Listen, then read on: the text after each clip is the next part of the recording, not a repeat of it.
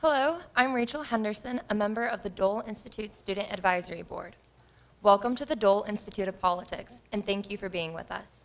The Dole Student Advisory Board is composed of KU students committed to the bipartisan mission of the Dole Institute. Members of the SAB receive opportunities to network with guests and preference when applying for our internship assistance or for paid student positions at the Institute.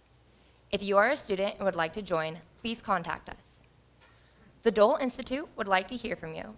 If you enjoyed this evening's program, please let us know by contacting us on Facebook, Twitter, or through our website email.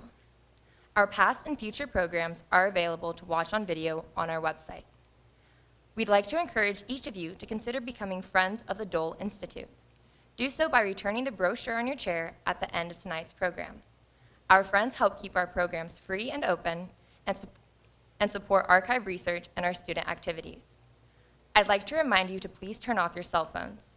After the interview, we will have time for questions and answers. If you have a question, raise your hand and a student helper will come to you. Please ask just one brief question. Hearing assistance is available, and we have a loop section at each program designated by a sign. If you have any questions about the loop, or if at any time during the program you have difficulty hearing, please alert one of our staff members or student volunteers here in the hall, and they can assist. And now, please welcome Jack Martin, the Director of Strategic Communications at the University of Kansas.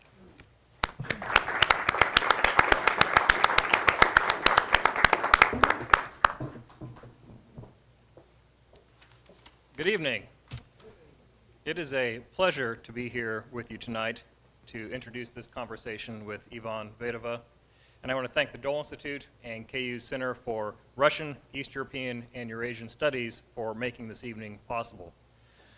Our guest tonight could very well be considered an expert on Eastern Europe simply by virtue of his family tree, as being the child of parents for whom the pan-Slavic idea was represented in their very union. Or consider an expert by his biography, having been born in Belgrade, the son of a Yugoslav diplomat, whose postings took Ivan and his family all throughout Europe and beyond. Ivan then completed his education in Paris and returned to the country of his birth, a country which no longer appears on our maps. But he most certainly can be considered an expert on Eastern Europe and on civil society and democracy based on his career as an activist, an author, an advisor, and an advocate, helping the nations of the region build the institutions and norms needed to be truly free and democratic. This work was difficult, and it was not without risk to his own safety and to the safety of other pro-reform leaders.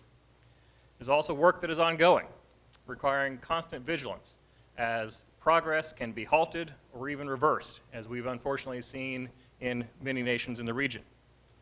However, Ivan has worked to continue that progress throughout his career. He was a key figure in the democratic opposition movement in Yugoslavia, was executive director of the Belgrade-based Fund for an Open Society, and a senior foreign policy advisor to two Serbian prime ministers, before joining the German Marshall Fund of the United States in 2003, wherein he is currently the senior vice president for programs. But rather than give you his biography, as there really isn't time for that this evening, given its length, I want to share why I was so interested in having him come visit us at the University of Kansas. Now, when I was growing up, I watched a lot of CNN. I was an odd child. And much of the news at that time was about the breakup of Yugoslavia. And so that region has held a special interest for me ever since. And I met Ivan last year when the German Marshall Fund held its inaugural transatlantic leadership seminar in the Balkans, in Bosnia and Herzegovina, Croatia, and Serbia. And he introduced our group to journalists and elected officials, to democracy activists, business leaders, and those fighting corruption in those countries. But more importantly, he reminded all of us of the great personal costs that the struggle for free and open societies often entail. And whether it was the assassination of Serbia's pro-reform Prime Minister, Zoran Đinđić, for whom Ivan was a senior foreign policy advisor, or the horrors of Srebrenica, a place where we walked among thousands of tombstones, and including one for a boy who was the same age that I was when I was watching all this unfold on CNN. The insights he provided during that experience have shaped and expanded my thinking about the region and about what it takes to both establish and protect free, open, and democratic societies. I hope his comments tonight will do the same for you. Please join me in welcoming Ivan Vejvoda for his conversation with Bill Lacey, Director of the Dole Institute of Politics. Thank you. Thank you. Thank you all for coming out tonight. Ivan, it's great to have you here. Can you start by telling us a little bit about your upbringing and your education? Well, first of all, thank you, Bill. Thank you, Jack, for your very kind words. It's always difficult to listen about oneself, and you realize that you've done a lot, even though it doesn't feel like that at this moment. And thank you to the Dole Institute and to the university that really greeted me with great, warm, open eyes this morning. I grew up, as Jack said, as a child of a diplomat of a country called Yugoslavia that no longer exists. And it was a country that had freed itself from Nazi and fascist occupation in a national liberation war, and that ended up not being, fortunately, behind the Iron Curtain. There was a break between the Soviet Union and Yugoslavia in 1948, and it maintained its independent status vis-a-vis the Soviet bloc and the Warsaw Pact. And although it was a communist country, it was much freer. We could travel freely. My parents sent us to English-speaking schools. There were no constraints of that sort. So I grew up abroad, most of my childhood and adolescence in Brazil, Czechoslovakia, Great Britain, Italy, and Paris. And as Jack mentioned, I was lucky my father's last posting was in Paris, where I studied political science. And I came of age, and I'd like to stress this because these are important formative moments for me. The year was 1968, and I had just finished high school, and two events really shaped my political coming of age. One was, of course, the student movement, the 60s, the civil rights movement that we were following in the US, but obviously the events in Paris, where you know, the new generation had stood up for a lot of its rights. And with that student movement, it was not simply a student movement, there were all the new movements. The women's movement was reborn, a movement for rights of a variety of minority groups, the whole climate and environmental issue, so it was really a broader movement. The other important event, and I found myself in Belgrade that summer in August, was the invasion of Czechoslovakia by the Soviet Union, the Warsaw Pact, on August 21st. And I found myself in front of the embassy of Czechoslovakia, where some of you may know Madeleine Albright spent a few years while her father was the ambassador, and actually my father knew her father very well, Mr. Korb. And I saw thousands of stranded Czechoslovak tourists not knowing what to do with the Soviet tanks on their territory. And for me, this was something that was absolutely unacceptable. The invasion of a foreign country, the incursion and taking away the sovereignty of that country.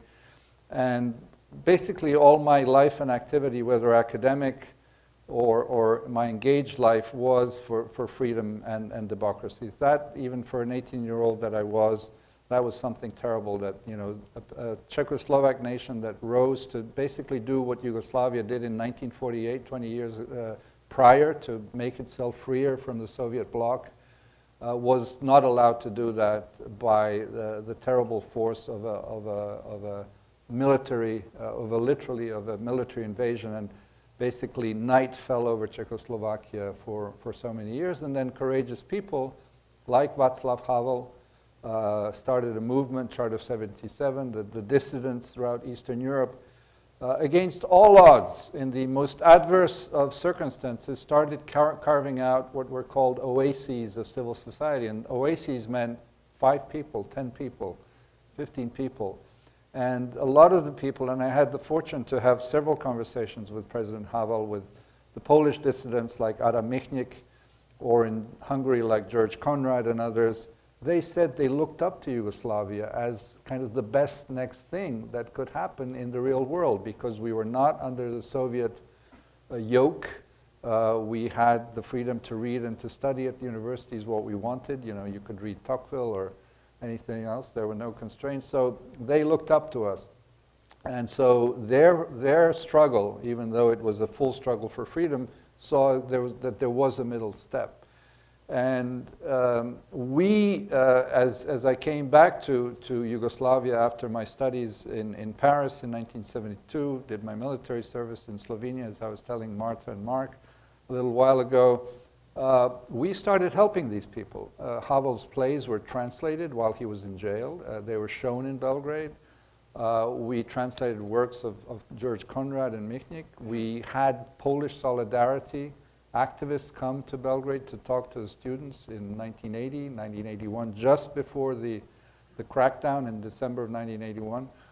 So a lot of that, the way that I kind of fashioned myself politically, and this is, of course, needless to say, thanks to my parents, who were open-minded people, you know, somewhere liberals at heart, even though my father was a member of the Communist Party. But, you know, he grew up in Europe, studied in Prague.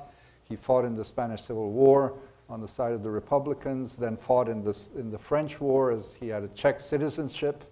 So the Czech government said, you know, when France was attacked in 1940, he should be a volunteer. So he fought with the French army and then went back to Yugoslavia in 1941 to be a partisan commander and fight the Nazis. So in one way or another, it was always about the struggle for freedom. Okay. That's a fascinating story. Tell us a little bit about what you do now. You work for the German Marshall Fund of the United States.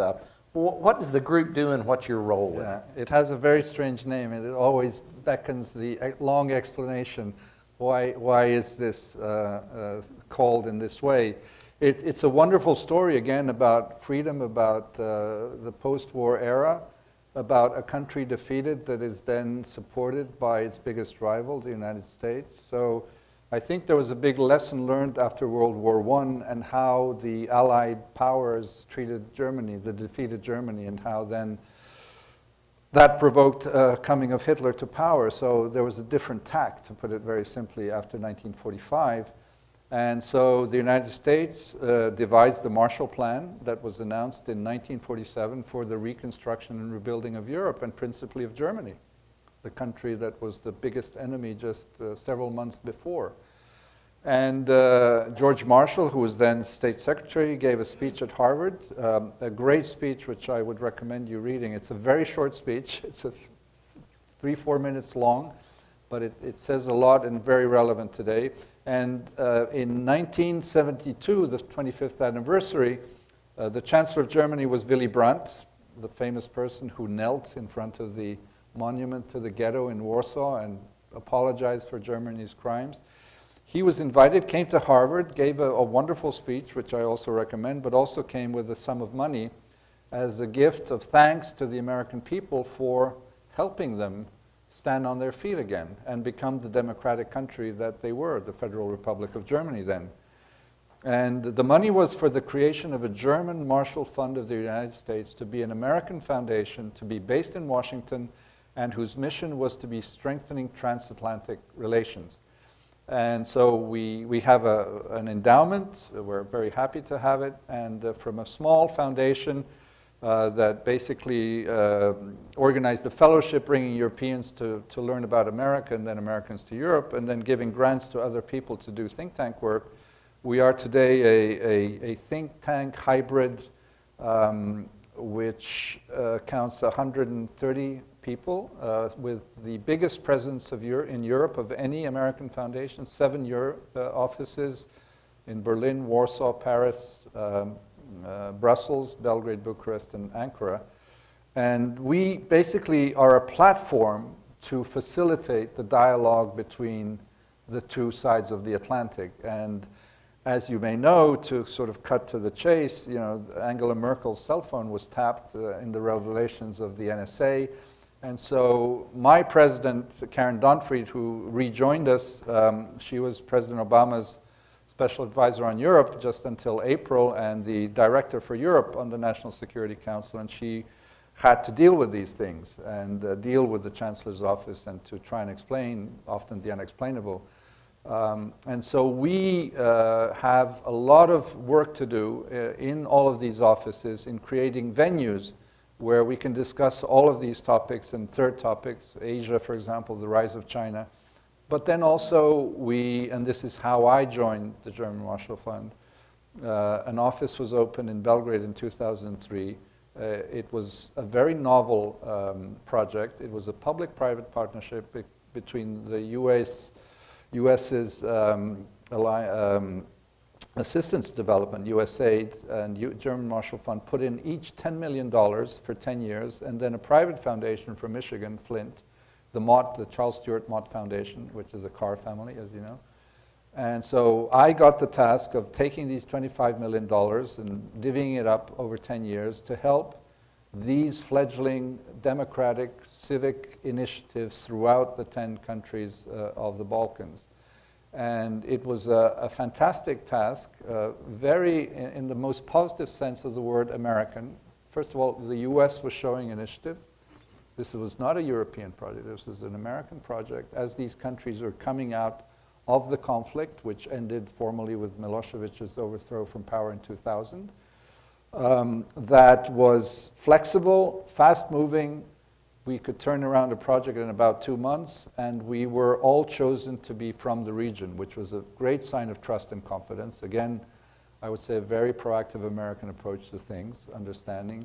And I saw my task, because I was now part of the German Marshall Fund, to bring in Europeans. And I was able to bring in 4 European governments that gave substantive funds to this 25 million. They added another 10 million euros, the Swedes, the Danes, the Dutch, the Czechs, the Greeks, when they were in a better state in the early 2000s. And then private foundations, the German Bosch Foundation and a big Italian foundation.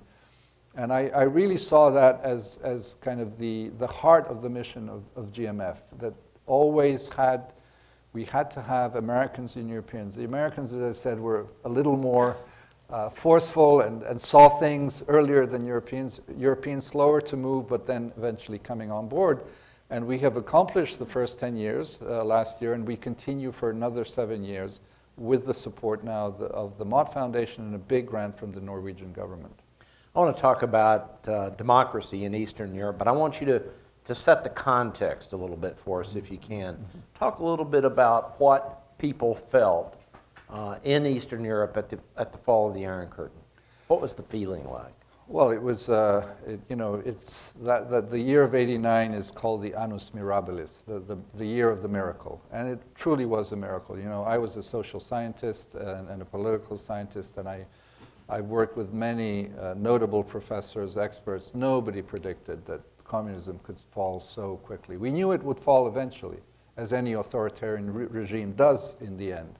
But nobody suspected it would happen so quickly. And of course, it required many things to come together, many stars to align. And one of them was Mikhail Gorbachev, the leader that he was, who realized that Russia could not continue, or rather the Soviet Union could not continue the way that it did, that it was losing the race, that economically all this investment into military was unviable, that the people were living badly. And you know, he basically had to come out and say, you know, the show is over, and that the countries of Eastern Europe would not be anymore dictated by from Moscow. They had to, in the famous words, the Sinatra doctrine, it was my way. They had to choose their own way in going about that. And it simply happened. So the people were incredulous. There were many activists, of course, the ones that we mentioned, the Havels and the Michniks, and the Lech Walesas, and the Sakharovs in Russia, you know, all the Russian dissidents. And it was all happened under the slogan of return to Europe, because the Iron Curtain and the end, the division of Europe after World War II, and in particular after 1948, was seen as a terrible historical injustice.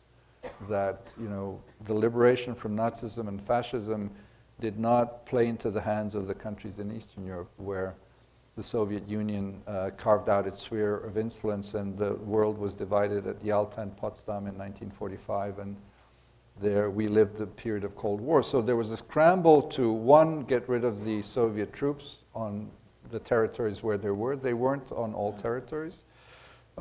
Secondly, to move very quickly towards democratic elections, and the Poles were actually ahead of the time because they held their first elections before the fall of the wall in the summer. They were They were skewed elections because only, I think, a third of the parliamentary seats were free for election. The 2/3 were for the Communist Party, but still there was a massive move, and Mazowiecki became the first non-communist. Tadeusz Mazowiecki of Poland became the first prime minister. And then, of course, all the events that unfolded with the opening of the border by the Hungarian leadership and letting the East German, those who wanted to leave to the West and move very quickly. And it did move very quickly. You know, I think the US and Europe quickly got their act together. It did take about 6 years for then the road to open towards full European Union membership, which was very important because that gave a framework for their democratic reforms, their market reforms. And then eventually NATO enlargement happened, which wasn't obvious. I mean, those of you who know the story, there was a lot of opposition to NATO enlargement to these countries in Washington here. And there was a group of very courageous people and in the State Department, the Pentagon. One of them I worked with, Ron Asmus. He was the Deputy Assistant Secretary. He passed away, unfortunately, a year and a half ago, working then with the officials. And that's how that accelerated, in a good economic situation, things happened. Of course, the other dimension of it is, I think, important to mention is that with the fall of the wall, 3 communist federations fell apart. The first one is Czechoslovakia, that fell apart peacefully through what was called the Velvet Revolution. It was an elite division. The people were not asked whether they wanted to separate, but the 2 elites decided that they would do it. Fortunately, it's worked out. The Soviet Union broke apart more or less peacefully. There were, of course, in the Baltic countries, as we know, victims, but you know, basically the Soviet Union turned into the Confederation of Independent States. And then the most tragic story, the 3rd Communist Federation, was my country, that fell apart in a bloody war and conflict. And today it is 7 countries out of 1. What are the main, what would you point to as being the greatest success stories in democracy in Eastern Europe? Well, definitely the fact that all of these countries have democratic regimes of higher or lesser degree of quality. And at dinner we talked about Hungary, which is a very unfortunate case of what's now termed as backsliding. Nonetheless, you know, Hungary has not reneged either on its membership in the EU or NATO. There's a lot of thinking about how to address this issue of the backsliding and the curtailment of a number of possibilities that the law that has been changed on media, on association, the central bank law. These are issues that are hotly discussed by experts and others, but you know, there are lots of kind of populist rhetorics these days in countries like Slovakia, with the prime minister there saying some. I actually heard from a friend just yesterday that the Slovak prime minister said that he didn't even notice the Velvet Revolution, which is quite an outrageous statement for someone who was, you know, of age in 1989. There isn't anyone who did not notice the 89. But, you know, so with those caveats, the greatest achievement is really that there has finally been done justice in Europe, that these countries that were supposed to be part of Europe, whole, free, and at peace, have become part of that Europe, whole, free, and at peace. There is this small group of countries in the Western Balkans that are on their way now towards the European Union and towards NATO, except Serbia, although my prediction is that eventually Serbia will also join. We're talking roughly about 16 million people to really accomplish the Europe, whole, free, and at peace that has been so much spoken about, and that really is not that much of a cost. The homework has to be done, like in the other countries. So, you know, rule of law, enabling environment for your economy, fight corruption as best you can, and then simply have a government that is truly a service for its citizens, rather the opposite. And it is also about the credibility of Europe. If Europe cannot achieve the unification of the continent, of what I call the core geography of Europe. Nobody questions whether the Balkans are part of Europe. This questions start being asked when we get beyond Ukraine. If Europe cannot muster that, I don't think, how can it deal with other challenges in other parts of the world? But Europe is slow, and it is doing its work. The enlargement process is a daily job of what are called Eurocrats, who come to work at 9 o'clock and open their file on enlargement of Montenegro, Serbia, Bosnia, Macedonia, and the rest. But yeah, it is really the accomplishment of freedom and the rule of law. What are the main factors, Ivan, that distinguish the really successful Eastern European democracies from maybe some of the less successful ones? I think we put these countries together, but each country is a country of its own, with its own history, with its own culture. And so if we are to take a more granular look, and that's what you're asking about, we see that kind of the more north and the more western you are, the better you're doing. It's a kind of a Montesquieu argument about, the role of climate in politics. So I think, and also about leadership. I mean, we cannot discount the courage of someone like Havel to have taken Czechoslovakia first and then the Czech Republic to where it is. In fact, in Washington, we just had the celebration. There was an unveiling of a statue of Václav Havel in the U.S. Congress. There was a memorial at the cathedral. And yet today we see that the Czech president, Mr. Zeman, is being booed by his citizens because he is saying pro-Russian things, or rather that Russia shouldn't be under sanctions. So a lot depends on individuals beyond the society itself. But of course, individuals are elected by the people. So there's a trial and error in democracy and with elections themselves. People have not had democracy in these countries. There is, the Czech and Slovak lands have a brief period in the interwar period after having become an independent country after the Treaty of Versailles. Likewise with Yugoslavia, Serbia has a short period between 1903 and then the First World War, and then the period in between the two wars, a very brief period. And so it's about really the learning of democracy, which is not easy. I like to say in Serbia, we have been touched, all of these countries have been touched by the Enlightenment. I think that's another very important moment. Our elites, including Serbia, not only Polish and Czech and others, did travel westward, did study in Paris, did go to England and to Germany. In Serbia, we have a translation of Tocqueville's Democracy in America in 1874.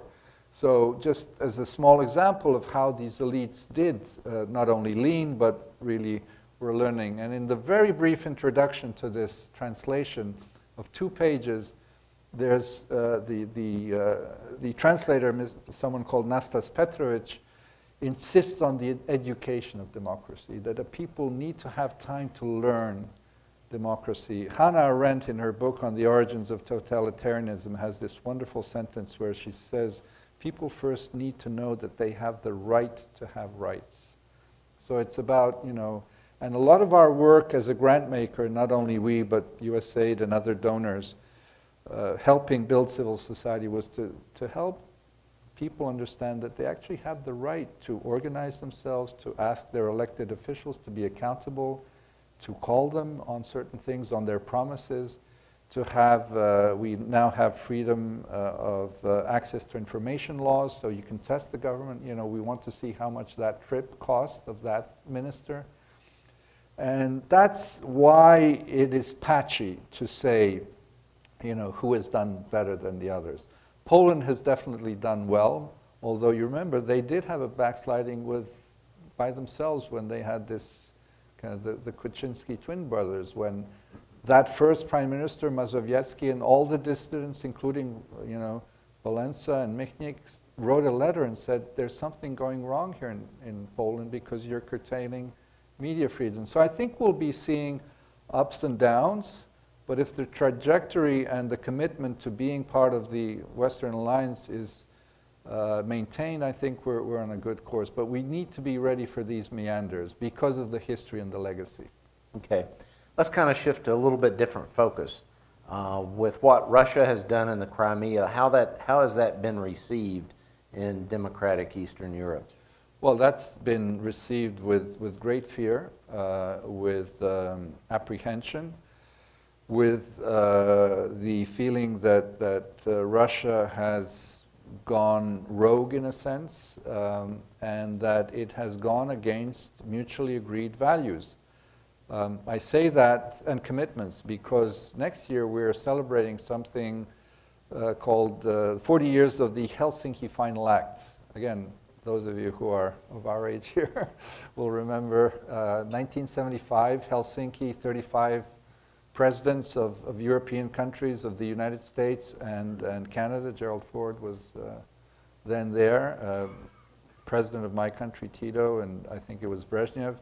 They signed an act, and it was an act, it wasn't an agreement, where they agreed on the principles of sovereignty and territorial integrity. There were 3 baskets. One was security, the other one was social and economic, and the third was human rights. It was actually inspired by Russia, who wanted to see a stabilization of relations in Europe, but then actually it worked for them, but it worked for liberal democratic values because of the human rights basket. So basically they signed on the dotted line saying, you know, we need to respect what our laws and constitution says. And even the Soviet Union constitution said that there were rights for people, etc. And this was actually the springboard and the base on which the dissident movement really got a boost, because the Sakharovs and Havels and Michnits and Kurons said, you signed the Helsinki Act, and yet you are not allowing for freedom and human rights and freedom of association.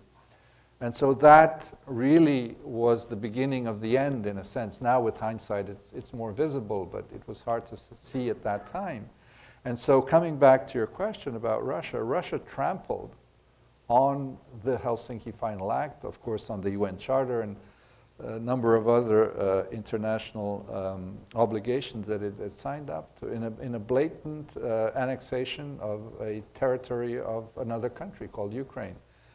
And then, of course, trying to also, nobody quite knows, carve out a piece of territory or have influence in the eastern part of Ukraine called the Donbass, or simply to try and wean away Ukraine from its orientation towards the European Union, which I think is impossible because the Ukrainian voters very clearly gave a very strong opinion in their last election that they wanted to go towards the European Union. In fact, the president and prime minister, who are from 2 parties of European integration, are moving in that direction.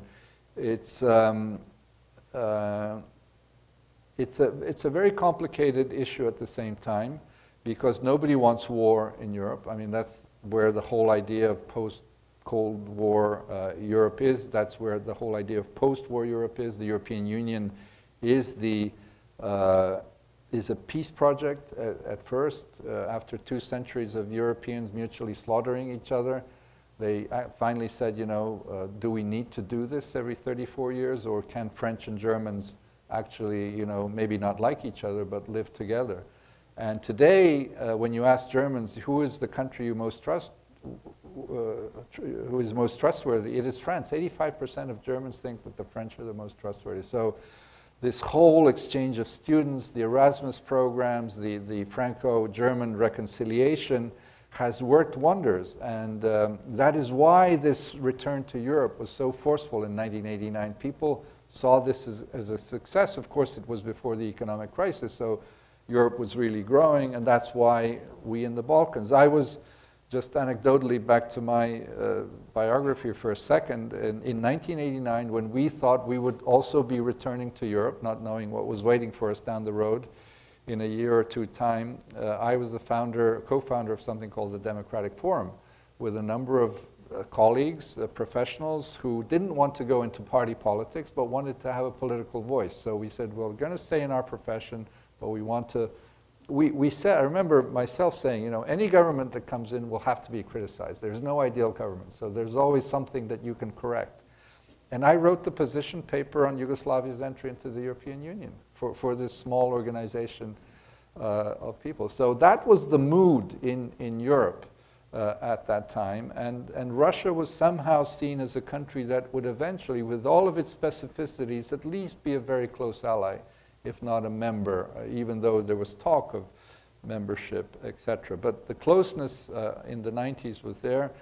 But the Russians, you know, felt it differently. They felt that there was a loss of pride for the great culture and country that they are in history. And then, again, back to leadership. There was this person called Putin who was elected, and he somehow had a different view of things than Gorbachev and Yeltsin. What do you feel his objective was in getting involved in the Crimea? What was he trying to do?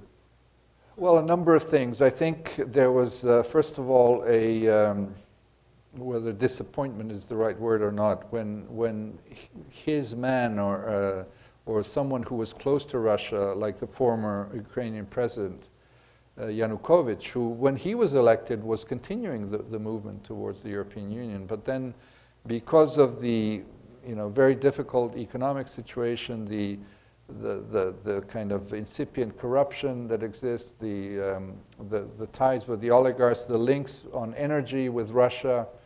Yulia Tymoshenko was put in jail for a number of reasons. The West put that as a condition for her to be freed before they could make the move towards the European Union. Everyone was looking towards what was the European Union summit in Vilnius last November, just over a year ago, where Ukraine was supposed to sign its first step towards an association agreement. And Russians and President Putin were watching all this and thinking that they had a handle, at least partially, on Ukraine so that it wouldn't stray from what the Russians considered would be a security threat to them. If they had somewhat of an influence in their first neighborhood, then it would be okay. But then with the demise of Yanukovych, the beginning of the Euromaidan movement, they felt they lost a grip.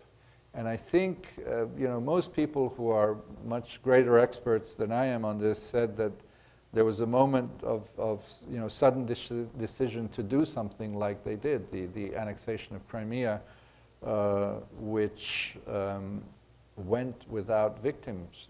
Practically, it is close to Russian territory, immediate. There is a Russian population. They sprung a quick referendum, which by all counts was not conducted in a free and fair way, to put it mildly, but they pronounced it free and fair and decided to annex it. And then again, everyone says they didn't know that these were piecemeal decisions on the day or the week. Not that there weren't probably military plans. I mean, all countries plan for all sorts of things, so there must have been something like that. But I don't think this was in the cards when we went to the Sochi Olympics, although people said wait for the end of the Sochi Olympics to see what will happen.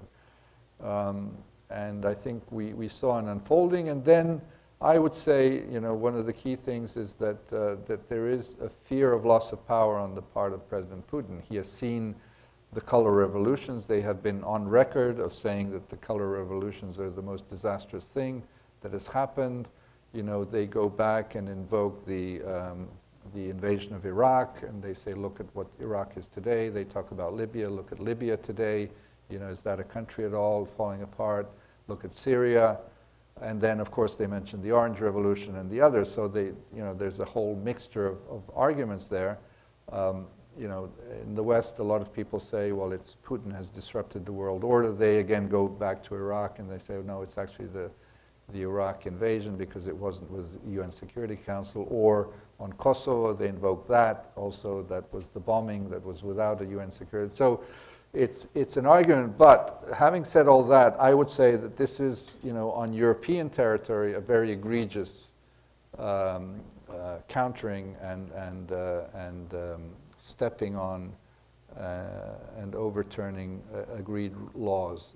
At least Europe seemed to be a place where one could unfold in a normal way international relations, and even though there were disagreements, that somehow we could find a language, and that went astray. Is there any reason that Americans should worry that there might be some new kind of a second reduced Cold War? Or is that not possible in today's world? My opinion is not. You know, some people talk about a third world war with all the wars that are going on. I think these are you know, this is hyperbole in a sense. It doesn't mean that to say that the situation is easy. On the contrary, I think we're confronted with a huge challenge. The U.S. is in a somewhat more favorable position economically because they're on so many investments, American investments in Russia. Europe has invested, you know, if I can make the comparison, if it's possible at all to make these kind of analogies, a kind of a Marshall Plan for Russia in terms of private investments. Germany is heavily invested in industries and technology. You know, food exports are enormous to Russia, with the idea of bringing Russia closer into the fold. Yeah, they can stay what they are, but you know, through globalization, through commerce and trade, you know, let's try and live a peaceful life on the European continent. And so the fact that Russia has done this, that everybody has been, you know, caught flat-footed, Europe has taken, I would say, very courageous steps with escalating the sanctions, you know, and the U.S. together with Europe, first, second, and now third tier of sanctions, adding new names, adding new companies, everybody towing the line, including a country like Hungary or Slovakia. Even Montenegro, a candidate to the European Union and NATO, has joined the sanctions. Means, and the latest polls that I was looking at in Germany, Germans are very strongly backing Angela Merkel in her tough stance towards Russia. So people really are fearful. I personally think that you know, President Putin and the Russians will not touch any NATO country because that triggers Article 5, and you know, we defend each one of ourselves if one is attacked. But it doesn't diminish the complication of, you know, how does one handle Ukraine. And just one sentence of that, and we talked about that at dinner, I think the key thing is to prop up Ukraine in a very difficult economic situation, because Ukraine cannot fail. I mean, if we're serious about stability and security in Europe. Okay. I only have one more question, then we're going to open it up to questions and answers from the audience. So be thinking about what questions that you might want to ask this evening. But I kind of want to get, Ivan, your thoughts for Americans. I mean, in our country, we think maybe people don't participate enough. They maybe take democracy for granted. What can you tell them from the perspective of Eastern European democracy and from what it was actually like to live under communism? Well, yeah, that's a huge question, Bill. And I, you know, as a political scientist, I obviously studied the American system a lot and always was baffled, especially as a student, that there was such low turnout. I mean, compared to Europe, even in U.S. presidential elections. And then, you know, talking to professors, etc., I realized that there was a kind of confidence in the system, and that those who did not vote in the election, presidential or other, knew that basically the system wouldn't change fundamentally. And thus, you know, if you were very politically engaged, yeah, you're a Democrat or Republican or independent. But for those who weren't, you know, interested in this, they knew that if it was one or the other, you know, America would still be rule of law, it would be still capitalism, you'd be still free entrepreneurship, you could still study at a state university for a lower cost than a private university. And so I understood that the long history of democracy, of 200 years of constitution, etc., gave a trust and a confidence in the system. But, you know, one has to be wary of that because things can go astray, and that's the lesson. And the text that I always refer to there is from the French liberal philosopher Benjamin Constant, where he talks, his essay on the liberty of the ancients and the moderns, where he says, you know, In the ancient world, you had to be an engaged person to be a citizen. In the modern world, to be a citizen, you don't have to be engaged in politics and public affairs. You can go about tending your own garden and going your own business. But the punchline of the essay is, but we shouldn't just take that lightly, because power always has a tendency of alienating itself, or becoming self-absorbed and doing things that actually we didn't want them to do as we elected them. So I think that applies here. In communism, very simply, there was no democracy, no freedom. The system atomized individuals. They were not allowed to congregate.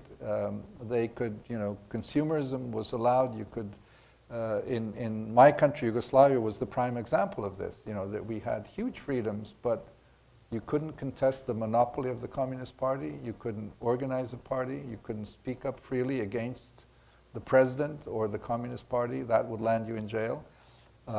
I was very engaged since the 80s, but we didn't want to land ourselves in jail, so we found ways. We wrote petitions for greater freedoms. The regime didn't see this as dangerous, but we started speaking up because we felt that this was not right. And we defended people who were sent to jail. We wrote petitions for them. We helped them in a variety of ways. And then we supported, as I mentioned, this was another way of telling our regime what we thought, by supporting Solidarity in Poland, by supporting Havel, the artists, the theaters. This was a way of saying, this is what we want. These are the people whom we respect. So if that was in a country like Yugoslavia that was, call it soft totalitarianism or authoritarianism, as you went behind the Iron Curtain, it was just disastrous. I mean, people had absolutely no political freedom. You really stuck your neck out, and people landed in jail, like all the people whom we mentioned. And so, when I taught political science and political history and political theory, I always told my students, all the freedoms that we have, the universal suffrage, the 8-hour working week, social or political, these were all fought in the streets of Europe and America. This was not given on a silver plate. People had to go out and fight for all of these things, and very often people died in the streets to get these freedoms. Just look at women's vote, how long it took for that.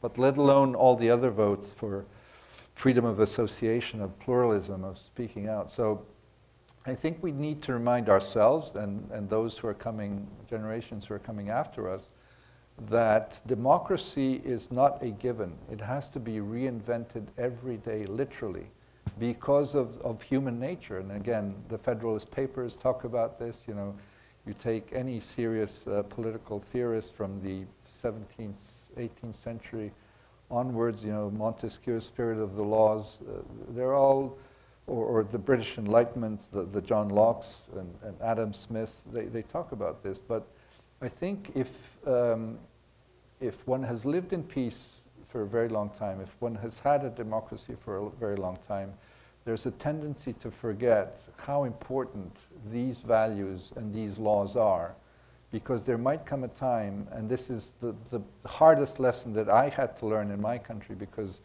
in my country we also learned that we must never repeat the Second World War, that the Holocaust must never happen. We had concentration camps by the Nazis in our country. We visited as children, as school children. We saw the movies about this, and I literally, until the day the war began in my country, I didn't believe it was going to happen. So it is the hardest lesson for a human being to know that history can be repeated in the worst possible way, and that's what we somehow have to create the condition for people to be able to have antennas to recognize when things are going astray. Okay. We'll take Q&A now. If you'll wait, we'll have one of our gentlemen here, our student workers, come by, and we've got two right here together. So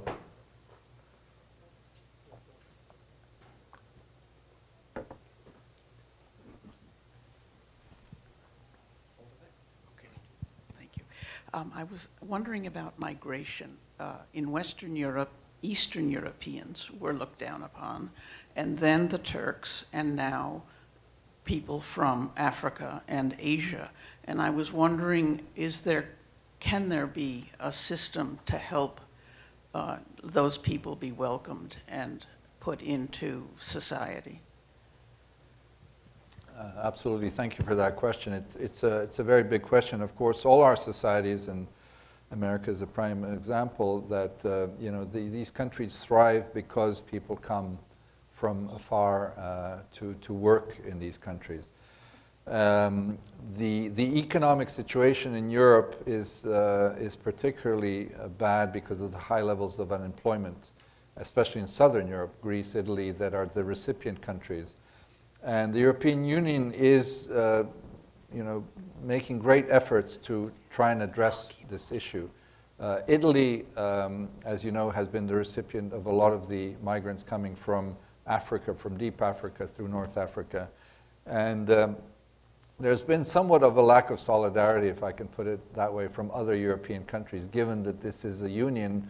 And the Italians have said now, we'll stop our humanitarian action in the Mediterranean Sea because nobody else is pitching in here. Folk come forward and help us in this. Similarly in Greece, that is, on that frontier with Turkey, where a lot of people from Asia, Afghanis and others are coming. Greece, being a European Union country, is also asking for help. The situation is far from ideal. The plight of a lot of these people, Syrians now in particular, that are coming across other borders into Bulgaria and Romania, is particularly difficult. Europe will need all of these people because there's a declining demographic situation generally, except in some countries, not in France, for example, but in Germany. My country is one of the worst off demographically. I mean, we're losing thousands of citizens every decade. There will have to be a more concerted approach on this issue. Whether that will happen tomorrow or not, that's a different question. But I think the European Union is very aware of this. Okay, we have another question, right? My question is related to the previous question. Actually, I have two questions. So my first one is as follows. I absolutely agree with you that a lot of what has been done by Russia internationally can be best understood through the lens of its domestic politics. So Putin government needs legitimacy, and it's been building legitimacy through the Rossiyski nationalism with its appeals to traditional values and morality and family values. So my question is, although Russia claims to be unique with its culture and traditions and morality, the government also tries to reach out to the conservative layers of the population in Europe, particularly those who are against the immigrants coming from East and Central Europe or from other parts of the world. So you cited some polls suggesting that some population is supporting the government, but what Putin is trying to present is that the governments of the European states actually forsaken all those traditional values and morality and family values, and appealing to those conservatives who don't want to see any more immigrants and migrants, who don't want to, be involved anywhere, but just, mind your own business. So I wonder if you can speak to whether or not that narrative that Putin and his government has, have prepared, speak to those conservative populations in the European states. And my second question is with regard to your comment that you made about learning about human rights or educating about human rights. And so I grew up in the Soviet Union, and I studied law, and I studied human rights, and I wrote my thesis on the Council of Europe, and I teach human rights, and I've done research on human rights in Central Asia. And I've come to the conclusion that you can't teach human rights. You can not educate about human rights. You can only experience them. You have to live in democracy and in human rights, respectful environment. Then you get a grasp on, you internalize them, you feel them, become a part of you. So I wonder if you can elaborate a little bit more about on whether you can teach, you can educate on human rights. No, thank you very much, Maria, for that question. I'll start with the second one. You're absolutely right. You can't teach human rights. Of course, we teach them and we educate, and you need to have a body of law, and then call upon cases and demonstrate to people how this is done, but it can only be lived, and that's why civil society is so important. That this is where things begin, where a group of small people organize themselves, and then from very so-called simple things, you know, cleaning up the environment around your condo building, or, you know, helping a child whose mother is ill, you know, reaching a simple human solidarity, and then kind of expanding it to the rights of others who are different from us or perceived as different, to help people understand that we're all human beings, born equal, and that we need to have the same conditions to move forward. So that is why it takes time, and that is, you know, as we are all impatient to become full-fledged democracies, it doesn't happen overnight. And a Hungarian sociologist who used this, you know, Latin annus mirabilis, the year of the miracle, wonderfully said that, you know, because there were such huge expectations that we all had in '89, that, you know, suddenly the facade of totalitarianism crumbles, and behind it is Athena out of Zeus's head, you know, this brilliant democracy. He said then, the second year is the annus desillusionis, then there's the annus miserabilis, and then, you know, so it's learning that society is a complicated thing, an animal, and, you know, as somebody who studied France and the French Revolution, it took France roughly 100 years to really stabilize itself in 1870 under the Third Republic, after the Paris Commune. And yeah, it's easier said than to live it. And hopefully, and the other quote that I always have is Ralph Dahrendorf, of course, in his book on the revolutions of '89 that he wrote, kind of following Edmund Burke's model of the revolution.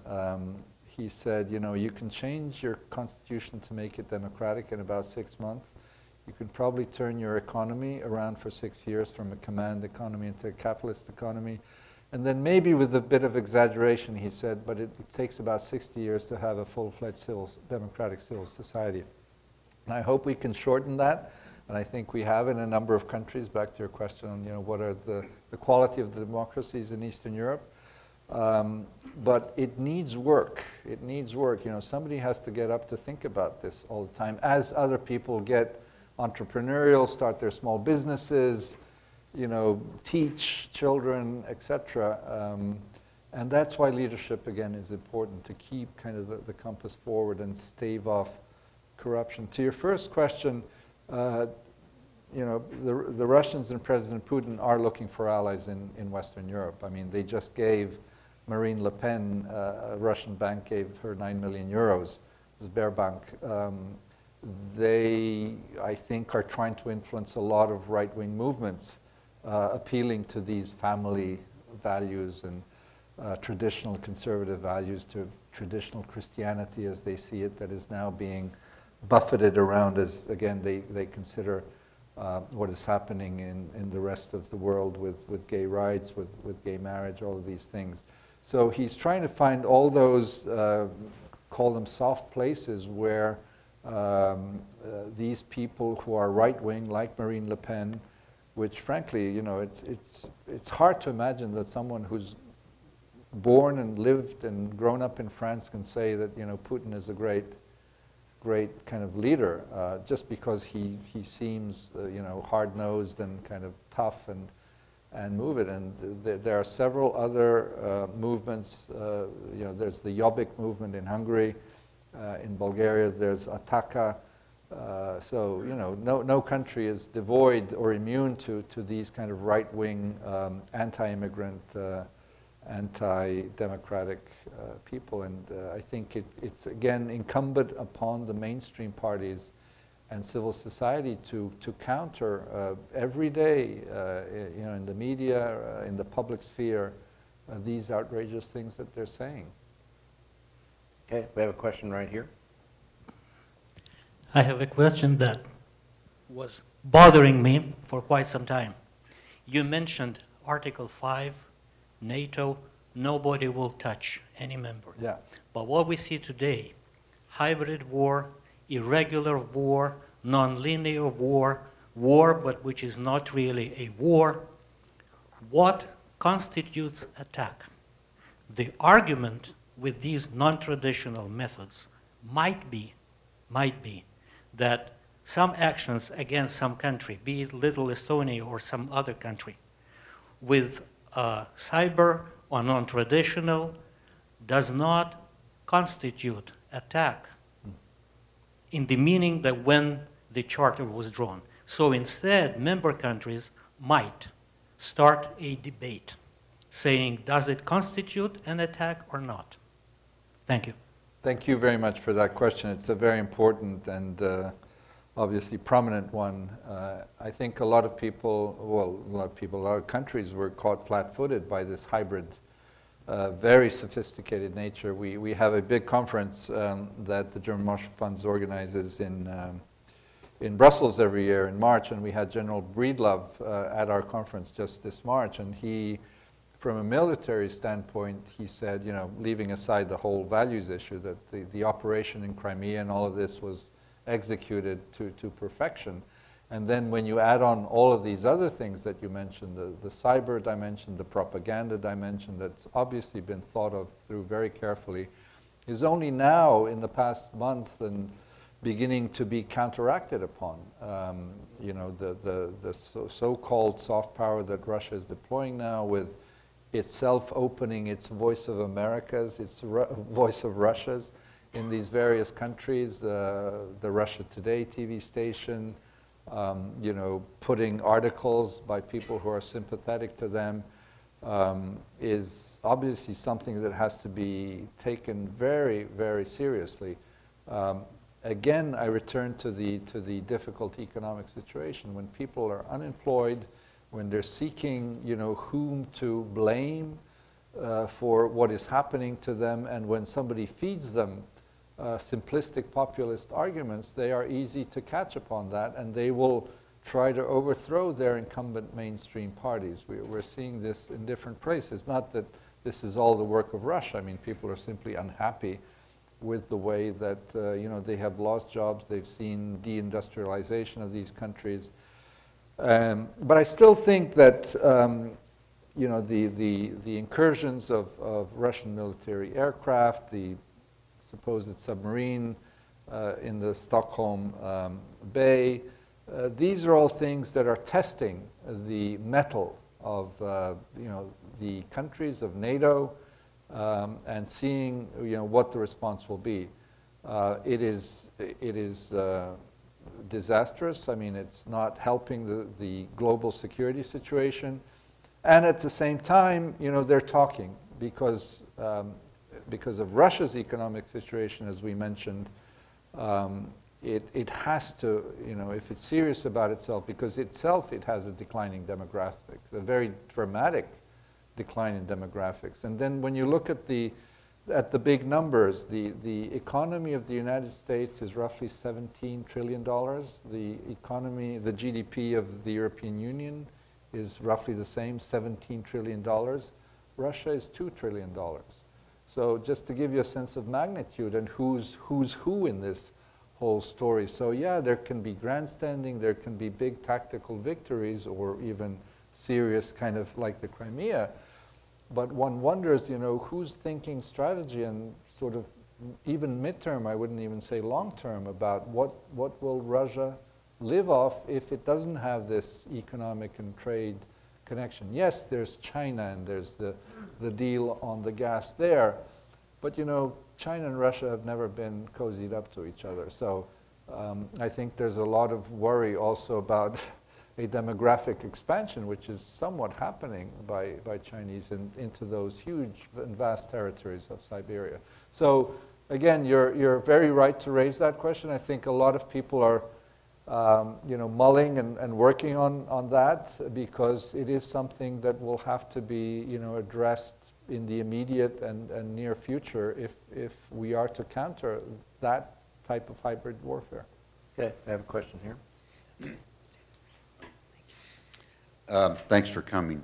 There has been some comment that the Russian people, particularly, I guess, those in the older age groups, aren't comfortable with a more free and open form of government, and that they really feel better about a more autocratic system. Could you comment on that? Yeah. Well, I would put that under the rubric of nostalgia. You know, for for more certain times. I mean, there was a certainty to life in these regimes, you know. There are all sorts of adages, as you know, we pretend to work, they pretend to pay us. But there was so-called 100% employment. You know, people had the basics, had a roof over their heads, and there was a sort of a resilience to life. And because of the great, you know, suffering during the Second World War and the authoritarian nature of the regime, and then there is a difference, you know.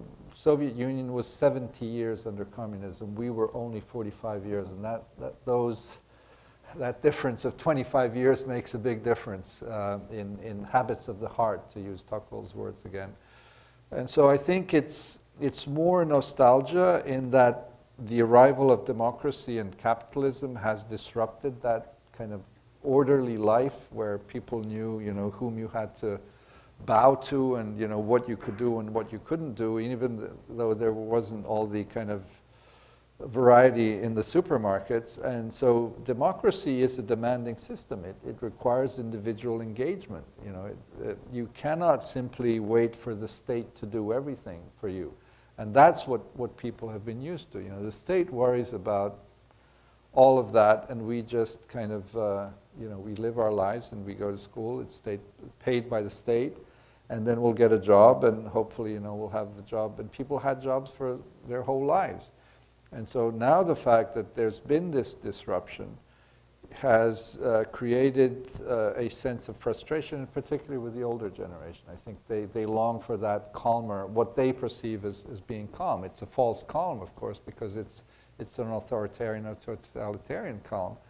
And that's why the need to stabilize democracy and the economy is so paramount. And the global economic crisis has not helped that, because there's been a lack of investment in these countries, and now I'm talking about the countries of East and Central Europe, where there's not enough domestic capital to kickstart these economies. So we're all very dependent on foreign direct investments. And the way that you get them is to reform yourself, is to, you know, create a one-stop shop for opening a firm, for you know, not everybody asking you to pay bribes along the way as you open your thing. These are things that don't happen overnight, because there are still a lot of vested interests. There's been these rogue privatizations.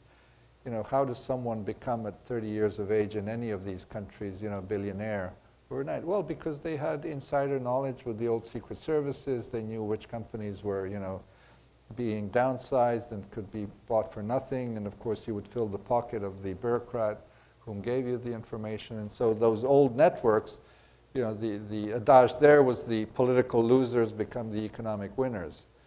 So a lot of that happened in the transition, and people are thus then in a kind of path of least resistance, tempted to go back and say it was better in the old days. Okay, we're going to take 2 more questions. We have our first one here. Thank you for a very interesting presentation on the situation in Europe. Thank you. I want to come back to the question of China. Okay. Because while we talk about hybrid warfare and we're doing the Russian bears flying around and all of that, there's one event that seems to have disappeared from Western talk, and it is the movement of chemical weapons out of Syria to Italy, and the fact that four countries escorted those: a Dane, a Norwegian, a Chinese, and a Russian warship. And the Russian warship was the capital. It was the Peter Veliki. And the Chinese frigate that was brought in came off the escort duty down in Somalia against anti-piracy. But those two, the Russian and the Chinese, were for about 6 months conducting joint operations. These were actual, real operations being conducted in a place that was highly politically sensitive, and it reflected a very common policy by Russia and China on the question in Syria.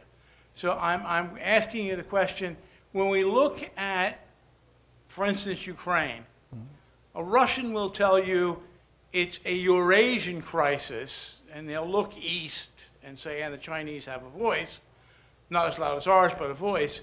And we tend to say it's all about essentially European crisis and the question of whether Ukraine goes to the West and goes into a European organization. How do you see the Chinese, in fact, playing in this equation, given their level of cooperation, precisely in areas where clearly there's a security dimension to it, and clearly they are very close to the Russians? That's a very important and a very big question. And China, obviously being the big country and the great civilization that it is kind of considering every move very, very carefully. I don't know the specifics about the Syrian issue, but when you mentioned the Chinese vessel, I had the chance to talk to a Dutch admiral who was on one of the Dutch ships in the Somali Straits, and he mentioned the Chinese, and I said, so how was it to cooperate with them? He said it was the best cooperation that they ever had. The Chinese were very serious about fighting piracy because, you know, their trade depends on these maritime routes. So on the one hand, they're building up their navy just so that they can also secure their maritime routes if something goes wrong with Western navies, but then obviously they're building up their military capacity, and who knows what they want with their now stealth fighter, etc. But I think that, you know, the fact that, and this may be not directly relevant, but I think it is, that the fact that President Obama and Xi Jinping reached this agreement on climate issues just recently is an indication of the fact that they realize how locked in they are into the world. And you know, you may not agree with the specifics of the agreement, etc., but they know that they are doing themselves wrong by all the pollution that they're doing. That they'll probably die out of all the coal that's in their air if they don't themselves address it. But they know it's a kind of global commons issue.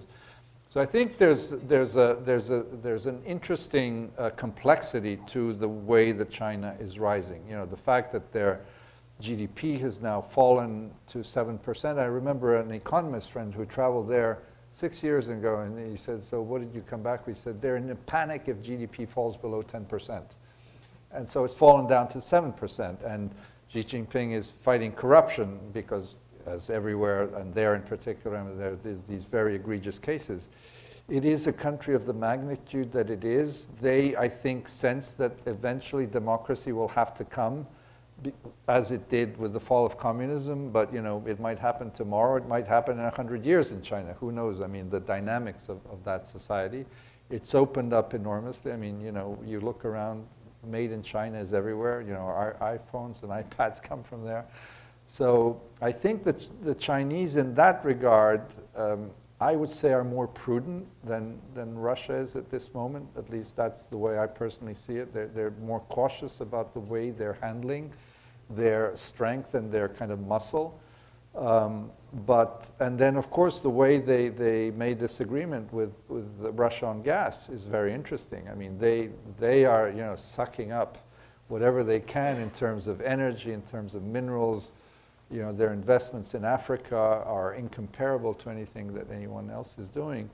And again, we you know, one, we have to be cautious and kind of have a watchful eye on them, and then be talking to them, because we do depend economically so much, and that means in security terms also. Okay, we have time for one final question right over here. All right. So my question is kind of geared as, you know, being a student and part of that younger generation. So I'm right on that cusp of, you know, 93, 91. So I'm wondering about what types of differences in experience between my generation and my peers in Eastern Europe will have as they assume leadership. So what's beneficial and detrimental from our experiences without communism and yours? Well, the first thing, your peers in Eastern Europe don't know about communism either, because if they were born, you know, in whatever, 1987 or 86, they were 3 years old. So they have no recollection like you don't. And that, I think that's an interesting, and that's why peerdom is interesting. And they have, you know, spread their wings, and they're flying. I mean, many of them are studying in this country, in Europe. Those who have joined the European Union are benefiting from the exchange programs. They can study anywhere in Europe they want through the Erasmus program. But obviously, because of the various challenges that we mentioned in terms of social conservatism, You know, many have decided to work and stay abroad because there simply is no work, which unfortunately is the case with Spaniards and Italians who are going to Germany or to Denmark and Norway to find jobs. You know, computer science experts or doctors or others. So there has been a brain drain. That has been a difference, I must say, between your generation here and those in Eastern Europe who have not, unfortunately, been able to stay at home, even though, you know, who would leave home if they weren't obliged to for finding and having a living. The fortunate thing is that the continent is small, so they can go backwards and forwards. But again, it will be incumbent upon the leaderships of these countries to see to it that they can actually help resolve the future of this country by creating there's no other word, simply rule of law and an economic, legal environment that can attract investors to come there. And it doesn't have to be a car factory, I mean, because these are all small countries. But there are ways in which small and medium-sized enterprises can cater to bigger European economies. Germany is looking for that now, for example.